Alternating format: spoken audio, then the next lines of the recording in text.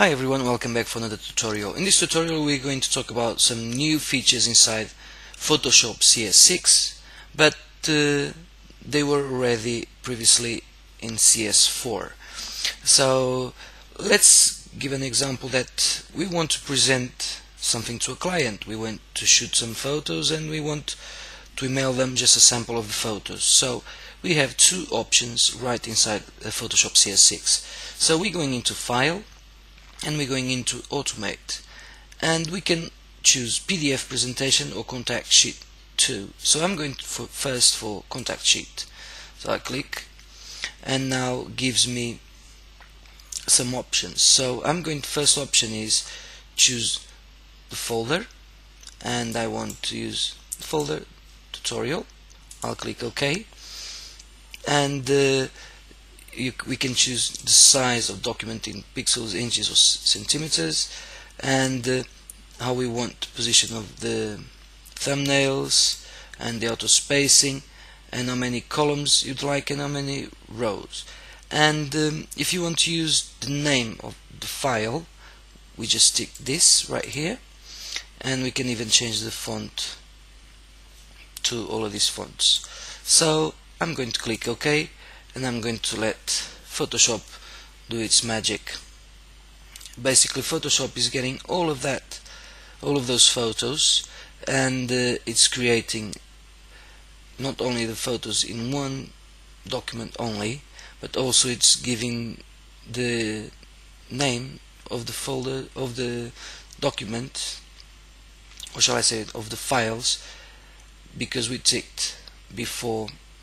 And obviously I didn't change the font, but we are nearly done. As you can see right here on the side, the layers panel, we can see that it's actually creating the text as well while doing this, and any second now and should be done. And nearly there. What will happen is Photoshop will flatten the image as well. So any second,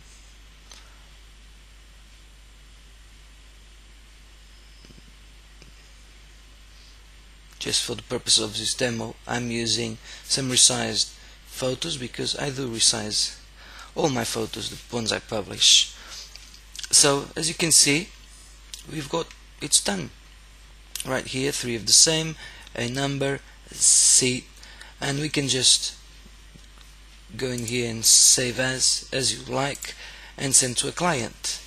So let's close this because we don't want to save it, and let's go to the other option, which is File, Automate, and let's do PDF presentation. So right here we going to click and browse, and I'm going to browse tutorial, and I'm going to select all of them, and I'm going to open and save as multi-page document or presentation, background in white, gray or black, and in this case I'm going just to add file name, and you can even add title, description, etc., font size, and I'll click save, and it will ask me where I want to save. So it's going like, Miguel, where shall I save this? And I'll say desktop, and I'll just put tutorial, and I'll click save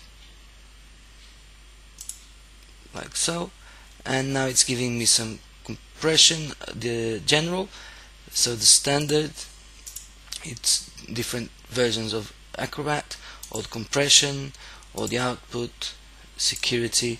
Obviously that's up to you to decide what you'd like. So I'm going to save PDF, and Photoshop, it's doing its bit. As you can see,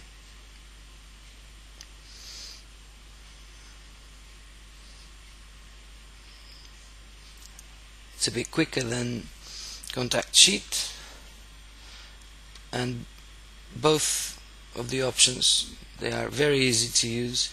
While it's doing this, if you've got obviously loads of photos, it will take longer, and it's done. It will take longer, and obviously depending on the resolution and your machine, but while you're making a cup of coffee, you can get this done, ready to send to your client, and I don't know where I saved this now.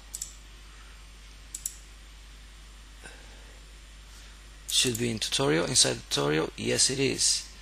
So I'm just going to double click right here, and we have a PDF, and as you can see right here it has the name as well. I'm going just zoom, I'm going just to make it bigger so you can see what's happening. So exit with number 1, so it's a number right here, and we've got a seat, and as you can see it's right here.